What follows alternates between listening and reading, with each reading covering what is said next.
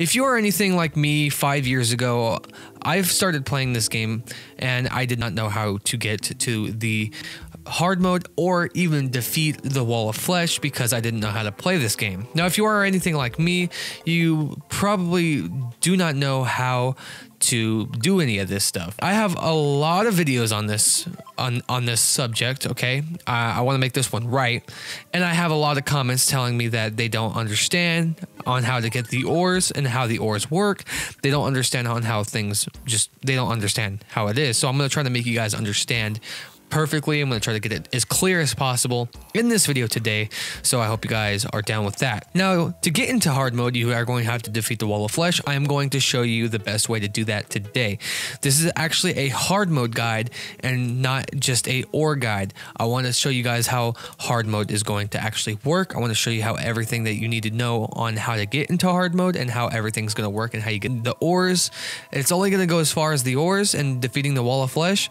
I'm going to probably end up making a different video about the mechanical bosses, but I'll even show you how to do the mechanical bosses. I'll give you some tips about it, but I'm not going to show you too much about them in this video. So if you guys are just now defeating the World of Eaters or the Brain of Cthulhu, then you guys don't need to do this step. But to get even as close as to the wall of flesh as possible, you guys are going to want to go ahead, go to your corruption, or crimson, whatever one you chose, because you can choose them now, and you guys are going to either have one of these pickaxes. Now, besides the point, you guys are going to want to go there and defeat the boss, Brain of Cthulhu, or the World of Eaters. I think that's the boss name. Inside your corruption, and you'll go ahead and get the pickaxe. Now, there is differences in each corruption. So if I go to the map, you guys will have shadow orbs if you have corruption. If you have crimson, you'll have like these hearts. I think they're still called shadow orbs, but they're like shaped as hearts. I don't know if it's different. Then you'll be able to make one of these pickaxes. These pickaxes are actually important to get to the wall of flesh, including the molten pickaxe. Actually, the molten pickaxe is what you'll probably end up having even after you defeat the wall of flesh. Now, everyone in my last video has said laughs in River Shark. Or Reaver Shark, I think that's what this is called, Reaver Shark. The Reaver Shark pickaxe, as of 1.4, can't do anything to these ores here. This is obsidian and this is hellstone. The Reaver Shark can't do nothing as of 1.4. And I'm pretty sure someone corrected people in my comment section down below saying that 1.4 is the killer of the Reaver Shark. So you guys can't laugh at the Reaver Shark anymore and use your Reaver Shark as to mine these, because it doesn't work no more. And I mean, on your platform it probably does work, but other than that, on PC it doesn't work. So you guys are going to need to have either a nightmare pickaxe or a deathbringer pickaxe, and I say whatever one you chose. These are the same pickaxe, even though they have different types of like style. I know the Deathbringer pickaxe has 70 pickaxe power and this one has 65, but they're both able to mine hellstone. So I already showed you guys this in the last episode. So that is obviously there. So you guys are going to need these two to even get to the wall of flesh. You guys are going to need to mine a lot of these two items, because in order to make hellstone bars, you're going to need to have 1 obsidian and I think 3 of these. So you guys are going to need to go down to the underworld, or hell, as if you want to call it. It's whatever you want to call it. And you guys are going to need to farm for a lot of these. Let me tell you something. Obsidian skin potion is your best friend when it comes to this. I'm just saying. You have obsidian skin potion. You go down there. This is your best friend to get hellstone. All you have to do is get lava and water, you know, and you can get obsidian. It's the simplest things. I recommend to defeat the wall of flesh is the molten armor set. It might take you a little while to get it, but the molten armor set is what I recommend to defeat the wall of flesh. I use it all the time. Every time I make a new world, I always go and I always run the molten set, and I can tell you I've always defeated the wall of flesh. And I also recommend to at least get a stack of stars and a star cannon, because this is going to be another best friend. This is the most range damage thing you can get. I recommend you to get a star cannon because it is the most range damage thing you can get that is pre-hard mode and that is not hard mode. So I recommend to get that. That is also going to destroy the wall of flesh. Go ahead and also farm for as much as fallen stars as you possibly can, because that is going to help you to destroy the wall of flesh. I use it all the time. It's what I found out. And you also are going to need iron skin, regeneration, many health potions, and some other potions. If you guys want to add some well-fed stuff in there, just find out what you can get. And as much as pre-hard mode stuff that you can get as like to add defense to your stuff in the molten set. If you can find anything that adds a lot of defense, or even actually go to the goblin. I don't know if he's pre-hard mode or not. You can probably reforge your stuff to get your defense up as much as you possibly can, and with the help of iron skin as well, that will help a lot. So this is really gonna actually help you. Once you get all that, make sure to go down into the underworld, because that's where you have to go. So when you get into this area, obviously things can die really quickly. So watch as I can tell you this worm that's going to come back up, whatever it is. I have armor on, yes, I know, but the armor that I have, it's fine. I'm just trying to tell you guys, it's going to be a little bit different for you guys than it is going to be me because of all the armor that I have on, but I do recommend the molten armor. So if we go ahead, we put the guide doll, we throw the guide doll in there, the wall of flesh is going to be woken. I don't know which way he's coming. He's coming the wrong way.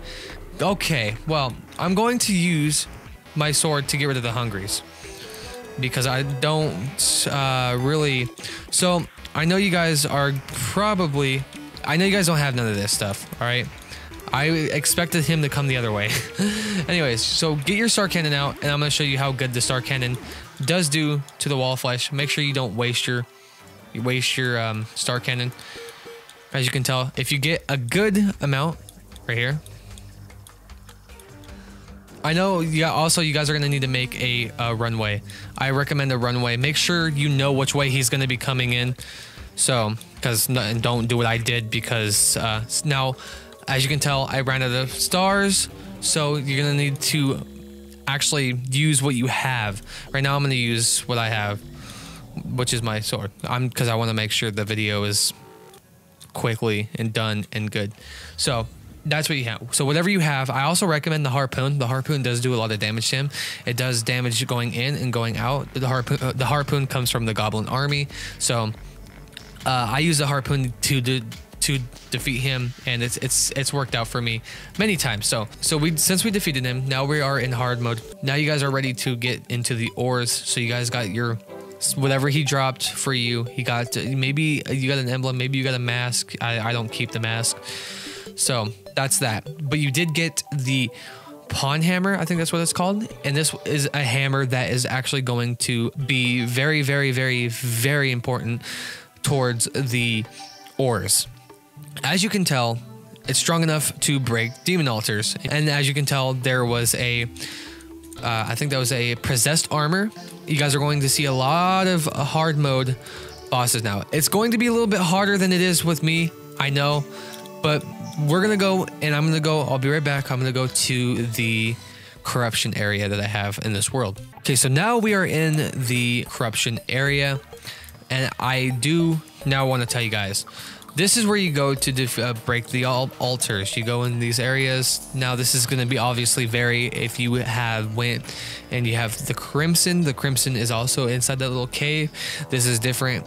It's just kind of this, it's the same thing though. You guys want to go and break the altars that are inside your corruption area. Now be warned, this actually does cause the corruption to spread faster than it does. So you want to take your pawn hammer, and you want to grab and just break the ores. Now see how my the thing on the bottom there, but you have this message at the bottom. I got cobalt instead of palladium. See, that would either. So I got cobalt, right?